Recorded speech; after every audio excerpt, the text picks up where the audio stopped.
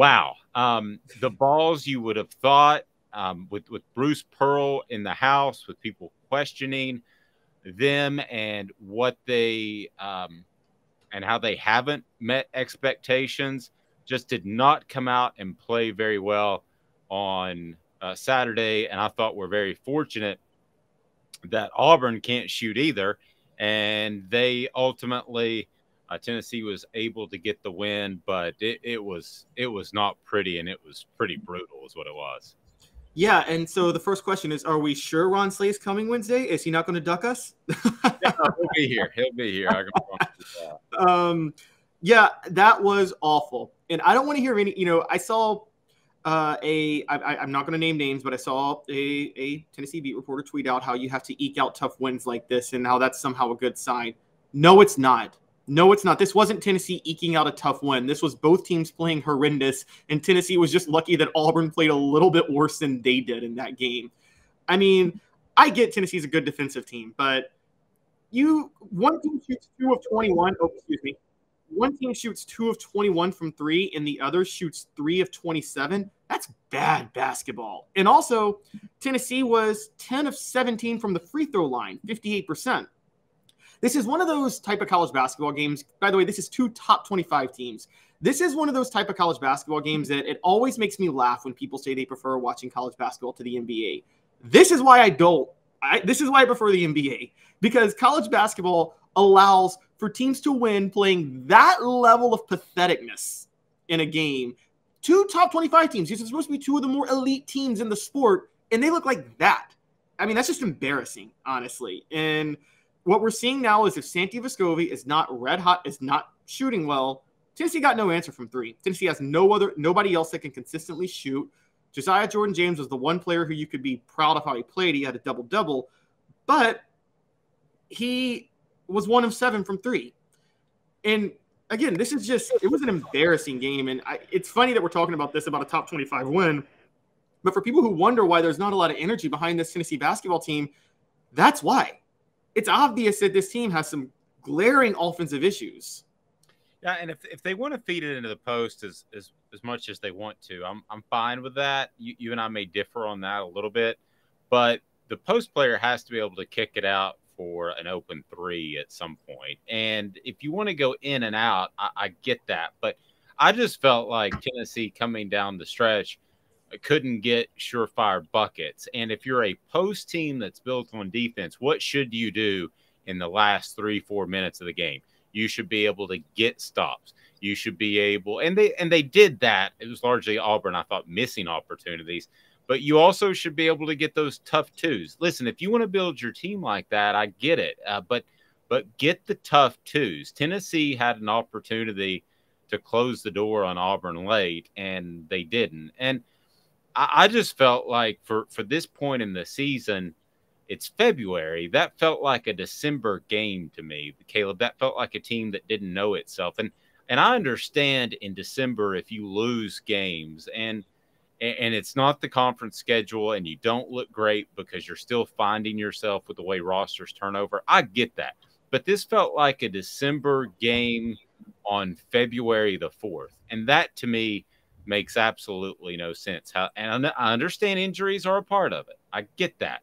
But also to not to pile on, but coming off just a terrible showing at Florida and not have something put together to play better at home. I mean, this was set up. I don't remember the spread. You probably do. Do you remember it off the top of your head? I do not actually. Well, I mean, it was fairly significant if you want to Google that real quick. But I don't understand why Tennessee didn't come out and play better, both their players, and have a better sort of approach. It just I don't know. I ask you this question. I do want to get to the message board, so we're not forgetting you. John said we stunk just a tad bit less. The Kentucky game was bad too. Travis said they did get a quality win, and they did, but they just aren't a good shooting team, and that's ultimately what it is. So when you look at this basketball team, what are realistic expectations? And things could change. I've seen them go up and down in February. But right now, what are realistic expectations? You said it's not a Final Four worthy team, despite being number 2 in the nation last week. So I know kind of where you stand on that. But what's best case scenario if you're a Tennessee fan? Is it Elite Eight? Is it Sweet 16? What is it? Yeah, I think best case scenario is Elite Eight. I think defensive teams like this that aren't good shooting teams or that are prone to these bad offensive performances are capable of getting all the way to the Elite Eight. I don't think they're capable of getting to the Final Four. I don't think you can win 4 games like this in the NCAA tournament. And to address it, I don't mind. I guess I should clarify where I come from. I don't mind inside-out basketball, but the thing, Kansas plays inside-out basketball. Bill Self, that's what he lives and dies by. Roy Williams, when he was winning national championships in North Carolina, always had a go-to big man underneath the basket. My thing with inside-out basketball is inside-out basketball, there is the out part. there is the part where guys got to hit open shots. This isn't inside-out basketball. It's inside, keep it inside, and hope that a guy's able to make a play, and oftentimes not. It's not inside-out basketball. I think it's designed to be that way, but it's not right now, Caleb. Yeah, it's not at all. And the key to inside-out basketball is you got to have good shooters. I mean, you got to have somebody that can stretch the floor. And again, all you have is Santi Vescovi, and I don't know what type of slump he's in right now, but you can get out to Josiah Jordan-James. You don't know what type of game he's going to have because he'll either go 1 of 7 or 5 of 10 from 3. If that's every other game, well, that's a problem in March Madness. Kick it out to Zakai Ziegler. Who is sitting here worried like, oh my gosh, Zakai's open for a 3? Who's thinking that when you kick it out to him? Nobody. I think there's concern whether he can get the ball in bounds or not. That was another aspect late in the game that, just was in stark contrast when you think back to Bruce Pearl and his inbounds plays, and they were so genius. That's why I always said that. I know that's cool, but that just to not be able to get the ball in bounds at one point when Kai Ziegler is running back and forth, I thought was very emblematic of the problems this team has. And that is, Caleb, they just don't seem to really know each other right now. John's saying I would much rather hit a slump now as opposed to hitting it in March. I agree, but I think what you're talking about, if you're talking about a chug-along type of offense that is going to face some really potent offenses in March Madness, and I don't know that can get fixed. Caleb, can it get fixed in the short term, and what would you do to fix it if you're Rick Barnes? I think your best case if you're Rick Barnes is to go small for the rest of the way. I think put Josiah Jordan-James at the 4, put Santi, so go Zakai, Josiah, Santi, and I would say Tyreek Key, or I'm sorry, Julian Phillips, and then Tyreek Key, and then have Julian Phillips or Olivier Nkamwa underneath the basket at the 5. I think go small, turn up the tempo a little bit, play a little faster. I think Tennessee has some athleticism with their length that a lot of teams can't compete with, and so I think their best case is to try to turn up the tempo a lot more, play a little more chaotic, play circa Bruce Pearl 2005, 2006, when he brought in that 2-2-1 press that nobody in the SEC was ready for at the time. That was still, I still maintain that 05-06 Tennessee basketball team, his first year, that was the most fun team I ever watched. And I think that's their best chance to get something going, because quite honestly, at this point, you're not going to find another shooter. I've said you need 2 to 3 reliable elite shooters to go far in the NCAA tournament. Tennessee's got 1 in Santi Vescovi, and he's slumping right now. So if he's slumping, they don't have another guy. And you can't find that in the middle of the season. Tyreek Key's a scorer, not really a shooter. Julian Phillips can exert his will underneath the basket, but he sure as heck is not playing like a 5-star right now. I was reading reports when he committed last year that he was the new Kevin Durant for Rick Barnes. Looks nothing like Kevin Durant right now. Can't stretch the floor the way KD can. So I don't think they really have any. They can't solve the one big problem that comes to get you in March. So their best chance is to really turn up and play at a frenetic pace because they have the athletes to do that.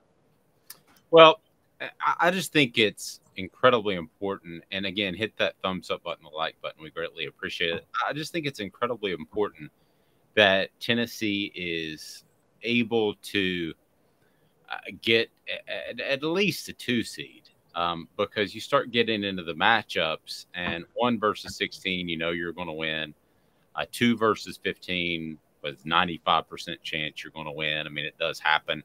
But then you start getting into 3, 4 seed where you're playing a 14 or a 13. Then suddenly you're getting realistically that you could get upset. And not to mention the second round is even more challenging the further you fall. So Tennessee is in a precarious position right now, and they've really got to find their way really quickly.